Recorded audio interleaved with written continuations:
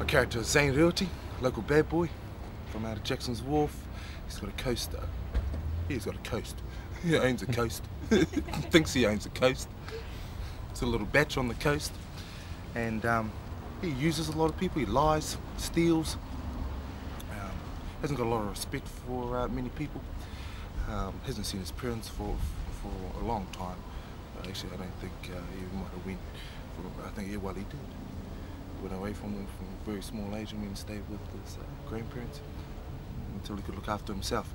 But with the characters that he interacts with or the people that he meets, goes on an unreal journey because he's shocking.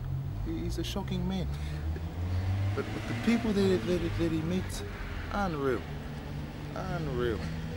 And just a little plug for the actors that are like, because it's quite a young cast. It's quite a young cast.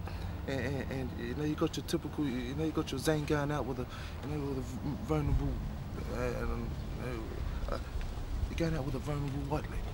You know, you got that one. You know, a little girl, and I treat her, come back to shocking in a shocking way.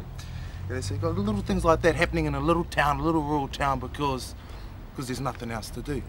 Right. What's Zane gonna do? He goes around doing a whole lot of things in this community because local rugby team, you know, local bad boy who wants to be a local star in the rugby team, you know. But he's trying to do all these things. Just like he goes from one place to another place doing nothing, no job.